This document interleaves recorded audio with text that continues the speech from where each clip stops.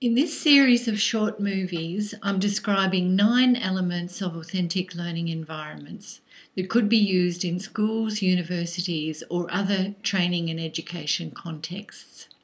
In this movie, I'm discussing the first element, authentic context. An authentic context is important in any authentic learning environment because it really sets the scene. It provides a physical or virtual environment that reflects the way the knowledge will be useful in real life. So some of the characteristics of an authentic context are a design to preserve the complexity of the real life setting, so you're not simplifying things unduly.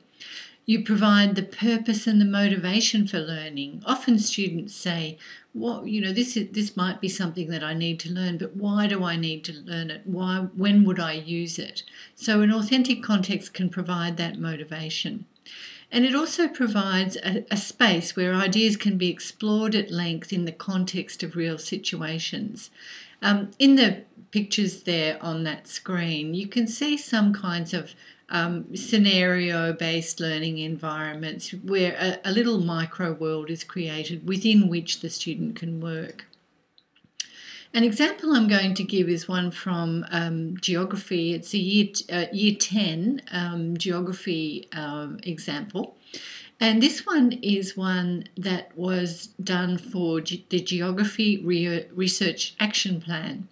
Now, the students were required to create an action plan, a research action plan, which they would then put into place. And the one that we did in this particular example was one done for Sydney Olympic Park. Many people throughout the world know that this is the site of the 2000 Olympics. So it has fantastic sporting venues there, but it's also the home of endangered species such as the green and golden bellfrog there, and it has a real focus on sustainability and conservation of energy education. Now they have an excursion program, and they approached us to create for them a more authentic way to incorporate the excursion activities. And we did that within the context of geography.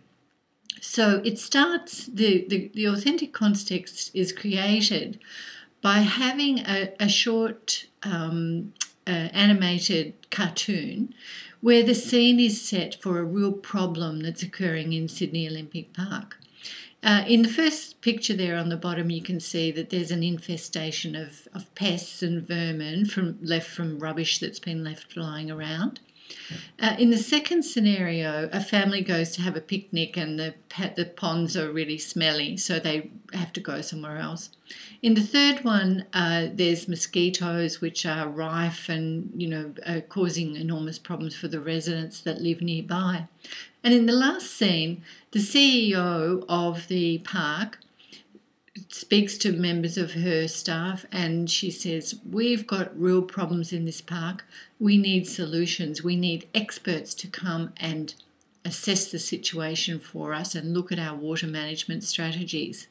So in fact, then that letter is drafted, and that is the letter that goes to the experts who are in fact the Year 10 geography students. So that sets the scene. It provides a really authentic context for the work that they do prior to and after during and after the excursion. The second example is one by Deal and her colleagues in 2010, where she described a learning environment for hospitality and tourism students called the Appalachian Growers Fair, where the students planned and marketed and they conducted and then evaluated an actual festival that was held on a very old property there that was the house was 100 years old.